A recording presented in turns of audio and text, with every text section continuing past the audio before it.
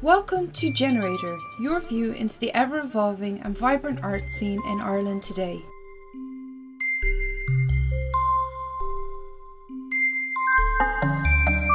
In this instalment, we feature the fourth artist from Generator's second group show, musician and photographer Hugh McCabe.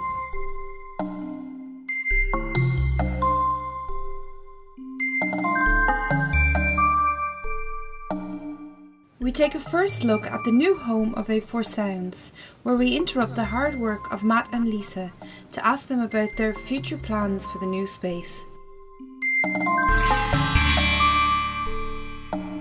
First up, we meet with illustrator, designer and comic book artist Paddy Lynch at Irish-owned and one of Ireland's longest-running comic book stores, Sub City.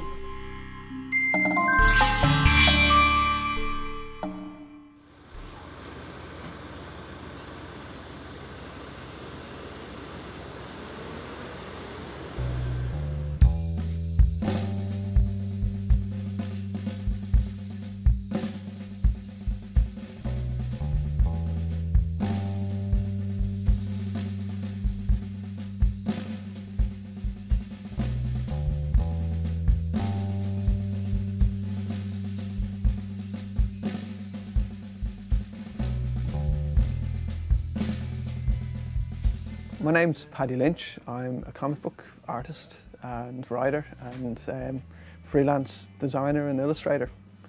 I've been making comics for about 5 years now. I publish them myself. I have some of them published by the likes of the O'Brien Press. I've put out 2 issues so far of a series called Last Bus, which was was the first thing that I actually put out and inspired kind of by the great like one-man anthologies of like the 90s, the likes of Dan Clow's 8 Ball or Chester Brown's Yummy For, things like that, like just a catch-all title to put your stories into. And I've also put out several like one-off stories, complete stories called like In the Aquarium, and other kind of collections of short stories that have appeared, that might appear in anthologies or like kind of in magazines, street press and things like that.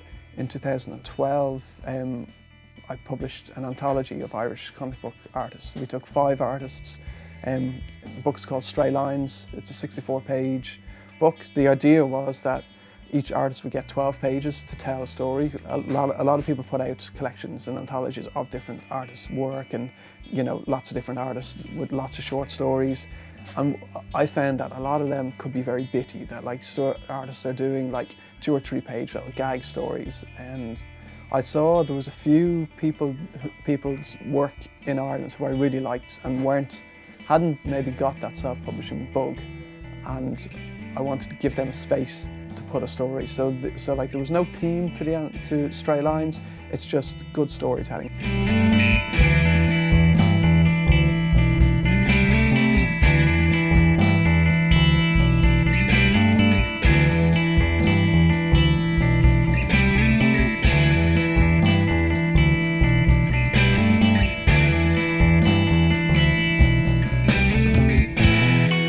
Last year in 2013, I'd worked on a graphic novel called Big Jim about Jim Larkin with a writer, Rory McConville, and the O'Brien Press put that out. So that's kind of the most recent thing.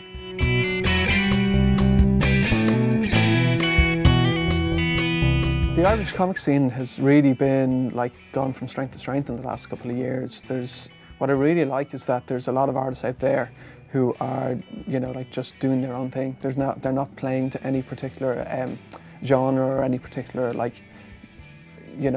preconceived idea of what a comic might be. There's people like Philip Barrett or Maeve Clancy, Gus Hughes, Barry Hughes, Deirdre DeBarra are all people who I think are doing some really nice work, personal work, and yeah, just really encouraging to see more work like that coming out. One of the good things that we do that I really like is that myself and Phil Barrett kind of run the Dublin Comic Jam, which is a monthly meetup of kind of comic artists, enthusiasts, and it's basically we like to call it collective comic improvisation. So pages are passed around, people everybody works on gag strips and stories, and it's very, it's a kind of social, relaxed setting. People come and trade comics. We kind of pick each other's brains, or like someone's got a good tip on a printer, or like, good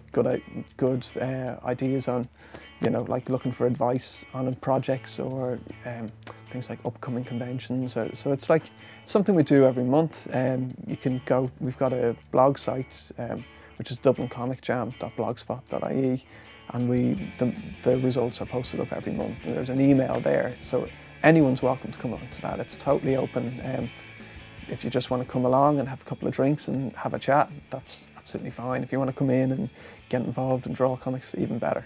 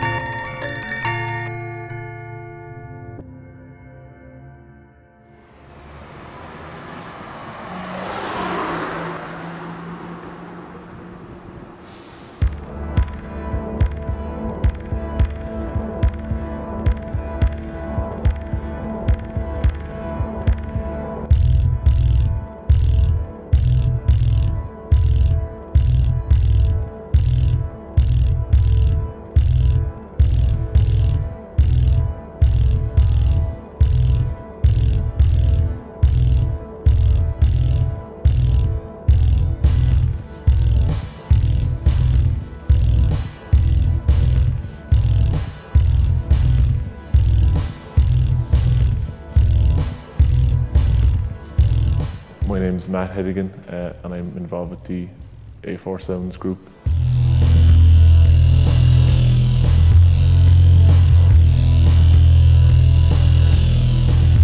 So we moved in at the start of February of 2014, and this is officially day 3 of trying to figure out how to renovate. So far, it's just pulling up carpets and clearing away stuff, and just kind of trying to get like a blank canvas for us to work with, because I think once you have everything out of the way, then it's a lot easier to visualize what you can do and what you can't do. So like once we get all that done, then we'll be treating floors and painting and stuff. So we've got the first 4 months to do all this stuff, and then we can try and get people in. Yeah, when we moved out of the old place in Harrows Cross, and we were looking around for a while for somewhere new. We looked at a few places, and this one was kind of popped up, but I think it's been around for a long time, but it's been idle for quite a while. It's a lot bigger than our old place, so it's kind of exciting because the possibilities of what we could do now kind of changed. It's a bit like I think we'd still probably do everything that we did do in the last place, like maybe get a dark room and a workshop, but here we have more of a possibility of a legitimate gallery space that we could actually do up, and it could be quite impressive as well. And obviously more space is more possibilities.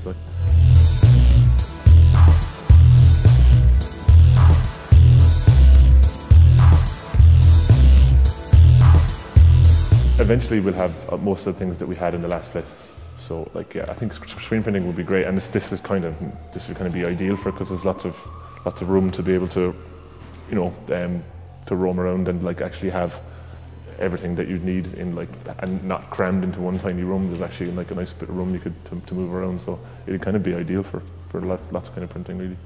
This is Lisa Crown. She's another A4er, one of the more important A4ers probably. Founding member, I'd say probably, is it? Yeah. I was really bored maybe 5 years ago, and going to gigs, so I decided to put on an art show, and we covered the walls in black and white drawings and got in DJs, and it was in the Joy Gallery, which is gone now, and that was how we started. So this studio, we're going, we kind of want to turn it more into a community art space that has facilities for artists, and it's also a benefit to the community that we're kind of in at the minute. And so over over 5 years we kind of want to build up the studio first of all for artists, so there's good supports there for them. They have access to tools and access to workshops. And then in 3 years' time, when it's kind of running properly, then we want to develop an education program that is, so if you're an artist or a maker or whatever discipline you work in, you can come in and we'll offer like a wide range where you can come in and learn how to build your own website and learn how to use tools to make whatever you're making and things like that. And then also offer that using money that's generated from the studio, use that money to then like build programs for community groups and work with young people and older people, and kind of so it's all, everyone's in working together. So it's the overall aim, I think.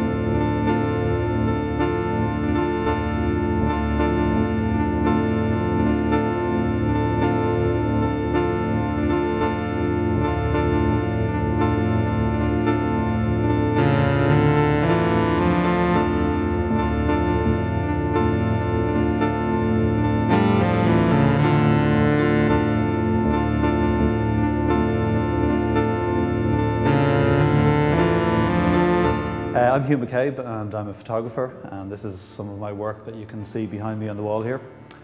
I started doing photography a long time ago, probably 15-20 years ago, and after having kind of experimented with a lot of different styles in photography, it's only really in the last couple of years that I've started working on a kind of a substantial project, I suppose you would say. And this project really evolved from some other interests of mine, which were being involved in music, and I played in bands all through the years in Dublin as well, so I always had that interest in my life too. And I basically started doing a photographic project which was inspired in part by the work of another artist called Hiroshi Sugimoto. And Hiroshi Sugimoto made a whole sequence of work back in the 70s or 80s, which was shot in movie theaters in New York and other places in the States. And basically the concept of Sugimoto's pictures was to take long exposure photographs which were the length of the film. So he would go and set up his camera in one of these kind of very ornate Art Deco movie theaters in New York, and he would create a photograph which is one exposure where the shutter is open for the length of the entire movie. And they're a really interesting series of photographs. You don't really obviously see the film that's being shown, but what you see is the film being used as a light source to illuminate the interior of the building. And I became really interested in that work, and then thought about how the same kind of concept might be extended to music concerts. So what I started doing was going to gigs, bringing my camera and taking photographs, which again were long exposures, but the concept being that each exposure was the length of a song.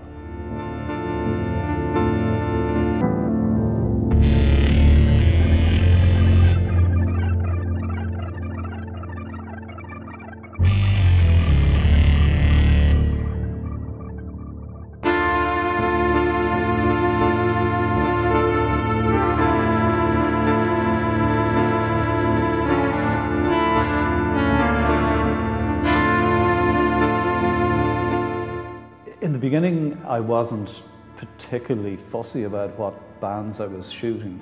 I would have been a lot more interested in the venue. So I was looking for interesting places to shoot rather than interesting bands. And I was really just photographing whatever gigs were happening that I was able to do.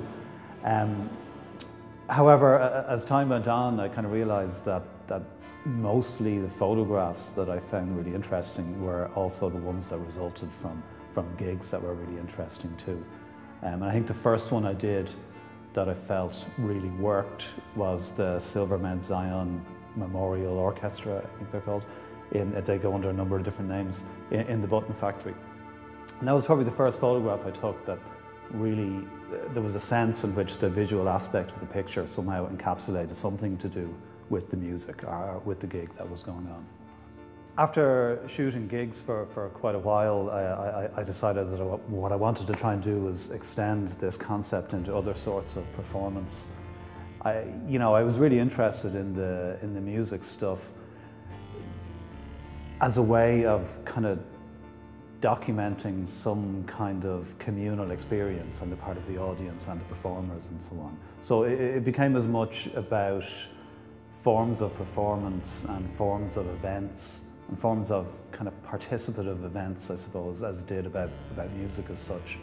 So I was interested in looking at other kinds of events or other kinds of performance which I could shoot, because with music there's a certain regularity of movement associated with the performers. Whereas with something like theatre, you've got a much freer palette of movement on the part of the performers and so on.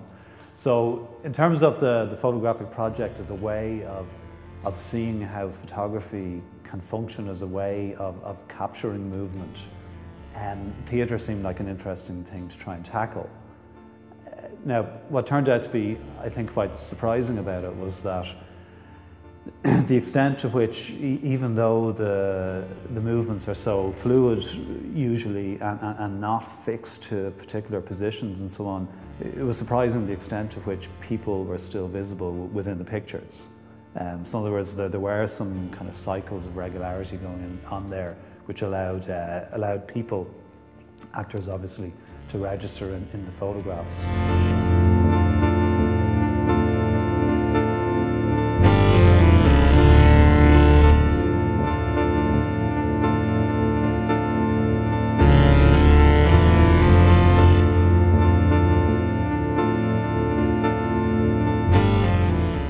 I tend to think that one of the more interesting things about photography is its status as this objective kind of image recording device, and therefore what that might then tell us from looking at photographs about this world outside human experience.